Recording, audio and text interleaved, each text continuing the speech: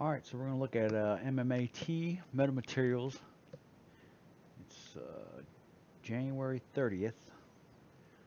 And yesterday, I posted a video earlier this week or whatever about this bearish triangle. You see it coming down, and it broke through. It tested it and went through and bounced back up. Um, Now, this thing could, tomorrow, it's going to be tomorrow. I'll bet it's going to be tomorrow. That either this thing comes down here and breaks down, or it's going to pop out. So either way, that's what I'll be looking for. We can go out, zoom out to the 1 year.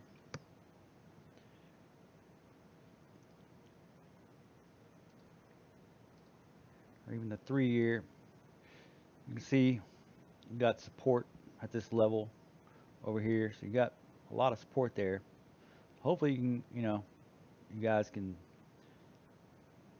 get out of this downward drilling. This thing just keeps going down lower and lower. But you are oversold on the 3 year. Right there. Last time it tapped. You see it doesn't even go turn green like it does. Usually when it hits this line, it's going to bounce up. So very well could be that tomorrow this thing comes down and finds a bunch of buyers and then shoots out and goes bullish. That's what I see. I'm trying to be say both. I'm not trying to be biased or whatever. I'm just trying to say what could happen and what in both ways. Probably going to come down here. It might go down and a bunch of bears start buying puts from the market maker, and then they shoot this thing up. Let's take a look at the options chain. So I like to look at the options chain to figure out where this might end up. So we're going to take a look. Now, next expiration, which is in 19 days, we have a lot of $2 puts. See the open interest over here? You got 1,800 $2 puts, and you got 1,000 $1 puts. I don't know if people are familiar with this, but if you're not familiar with it, puts aren't, people hear the word put and they think, oh my God, that's bearish, that's not bullish. Well, somebody has to write these puts. Okay, either the market maker is going to write them. If nobody else is selling them, the market maker is going to write them to the bears and the shorts, or a bull is going to write these contracts. So you can see here you got 1,800 $2 puts expiring in 19 days. And you come over here to the left side under the calls, and you see you've got 5,000 calls. So I think, unless something changes, you're probably going to end up closing under $2. I don't think you're going to go under $1, but anything's possible. Actually, you see you got 1,400. It's about even on the $1 side. So, anything could happen because the market maker's not going to want to pay all these calls out. That's what I believe. Everybody, believe what you want to believe. That's the way I look at it. The market maker is not going to want to pay. See all these calls? Look at all these calls. 5,000, 4,000, almost 3,000, 1,200, and then look how many puts. Nobody's writing puts. Nobody's writing puts. So that's they're just going to keep pushing it down because it's easy money. They're selling calls and just pushing the stock down further and further. Now, we'll go out a little bit further and take a look. Now, I was looking here, look out into April. Look how many, so you got 1,695 $2 puts. You still got a lot of calls over here, though. But it's almost even. It's almost still a little bit heavy on the call side.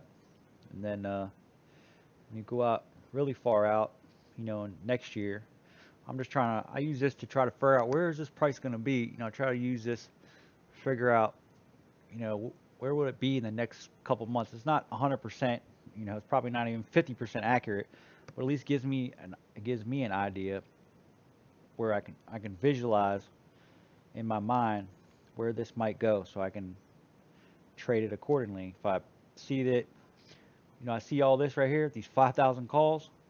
If I'm going to enter this stock, I'm going to sell a $2 call because I'm pretty sure it's going to close under $2. You know, I mean, if I have a $10 average, then it's probably not worth selling a $2 call. But if I can get in at $1.49, sell a $2 call and collect 60, 6 cents credit, then I'll do that. And or maybe I'll even, depending on my average, maybe I'll sell a $1, out here in March. I can collect some money, make sure I get out in cash or kill the call buyer completely. But anyway, so it's looking like it's possible this thing could shoot over $2, or it's going to be under $2, just based on the amount of open interest on these $2 calls and the $2 puts. You can see the implied volatility is real high, which is a good thing for put sellers and call seller, any premium sellers, dated gang. Take advantage of that. Try to collect these tasty premiums. I mean, the stock price is so beaten down that it's almost not even worth, it's not even really worth selling premium on it, which kind of sucks. But if next week the stock is to rocket up and go above 2, and the implied volatility goes even higher, then it might get these premiums jacked up and attract some more call sellers and put sellers. So anyways, we'll go back to the chart. So that's what I'm thinking for next week. I'm looking at it and I'm thinking that probably going to come break down, hopefully find some buyers and then shoot up. Oh, let's look at the 1-year chart. That's what I want to show you. You see down here the 1-year chart, look how oversold this thing is. That's why I'm thinking it might bounce out. Okay, look how down. I mean, it's probably going to day cap bounce. That's what I think is it's gonna come down.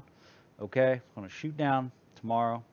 Probably come down here. I'm not saying it's going to come to $1.30, but who knows? It's going to come down here. It's going to find some type of buyers. The bears are going to step in and buy a whole bunch of puts because they're going to be like, you're going to zero, and then this thing's going to rocket out. I don't know where it's going to go. It could go up 20, 30, 40 cents. I don't know, but we'll see. But you can see on this chart how bad, how oversold this thing is. So that's the only thing bullish I see is this thing. The RSI has bottomed all the way out.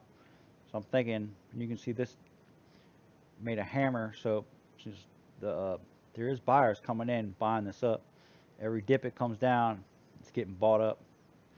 So I'm thinking, I think down here it might come down and test like the 130 area, and then just shoot out of there.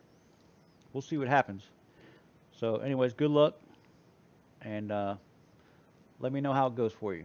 Thanks for watching.